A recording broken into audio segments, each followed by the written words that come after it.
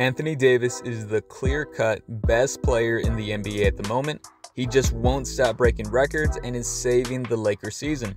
It was only a few weeks ago that the Lakers were about to make massive moves to the roster. So what happened? Well, we're going to discuss how good AD is right now, what changed to get to this point, and what all that means for the Lakers' future. You might think this is all a fluke, but when healthy, Anthony Davis has always been one of the most dominant forces on both ends of the court. So let's take a look at why he is the best player right now and his historic numbers.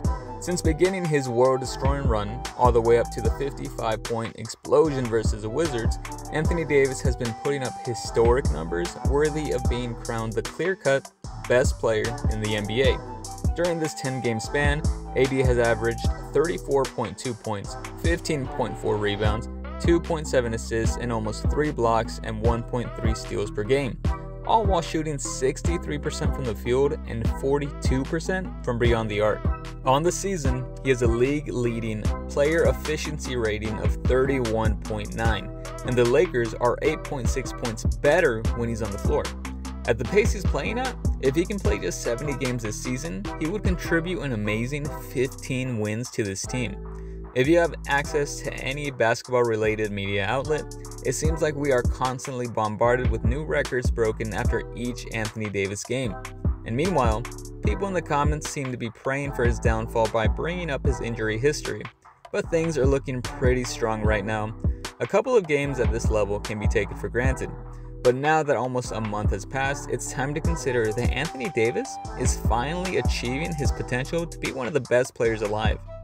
Other up-and-coming guys that are fighting for the title of best player, like Luka Doncic or Jason Tatum, sit just one tier below AD's current level of play. And he just recently outdueled Giannis and the Bucks to cement his standing at a higher level than even the Greek Freak, who has been considered number one for quite some time now. This is because most players, no matter how good, have a clear weakness.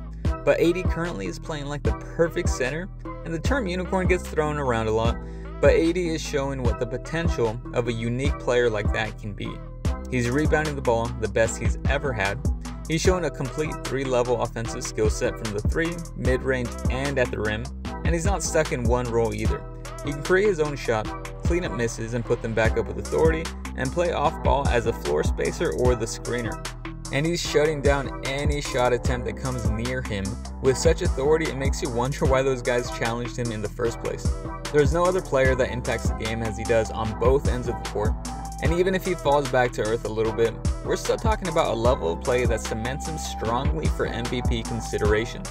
Davis was a monster during the 2020 Bubble Championship run, pairing with LeBron to become the best pick-and-roll duo in the entire league.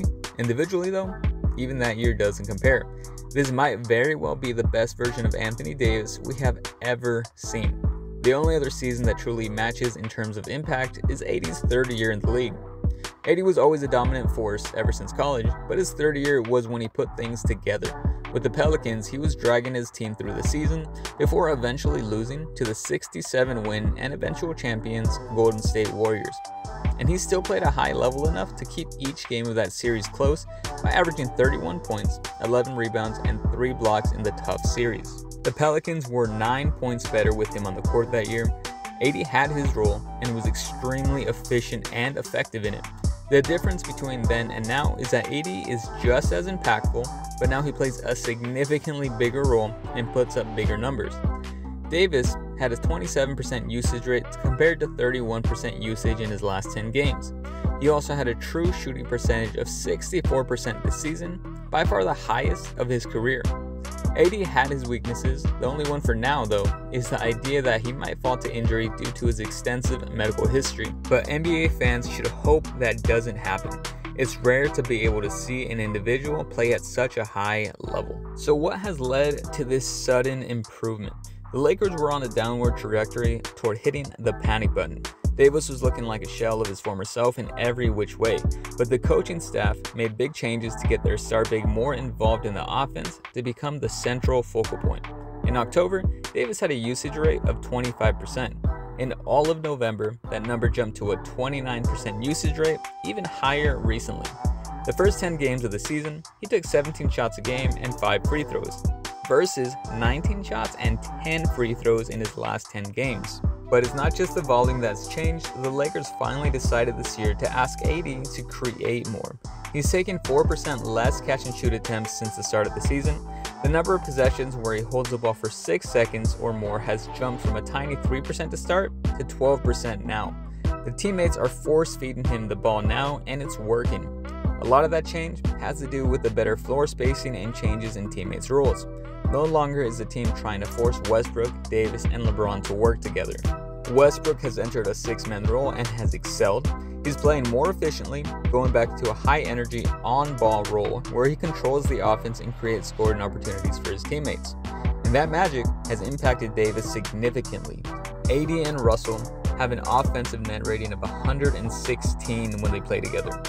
AD and LeBron have one of 110, and when all 3 stars are on the floor, they also have one of just 110. It's no surprise that out of all 3 of those lineups, Westbrook and Anthony Davis get the most playing time together. What this means for the Lakers' future. During Anthony Davis's eruption thus far, the Lakers have won 8 games and lost only 2, which leave them tied with the Bucks, Pelicans, and Suns for the best record in that 3-week span. Compare the back-to-back games versus the Spurs to see the impact. One with AD and the second one without. AD was great the first game. In the match he didn't play, the Spurs' game plan completely changed to attack the paint and pound the ball inside. AD has that impact to completely change the other team's offensive schemes. And if he keeps this up, the Lakers can save this season. They still rank 12th in the Western Conference via the poor play to start the season, but playoff contention is now well within reach at this point. LA was on the verge of mortgaging more of the already depleted future assets to try and improve this team. Buddy Hield and Miles Turner seemed like guaranteed moves that were only being delayed to save face. There were even talks from some news outlets on the possibility of trading AD and rebuilding. The team's working now, so the Lakers can breathe and focus on rounding out rough edges. Shooting's still an issue. A big 3-and-D wing would do wonders to the roster. A quality backup center would also help improve bench defense. LA should do what they can to improve the current team without making too many changes to the stars. But in the long term, they have a cornerstone to build around. LeBron's at the end of his career. Davis was brought in to take the reins of the team and be the face for years to come. There were doubts, but all of it is starting to come together now. So if you like videos like this, make sure to subscribe to the channel and let me know what you think of AD right now in the comments.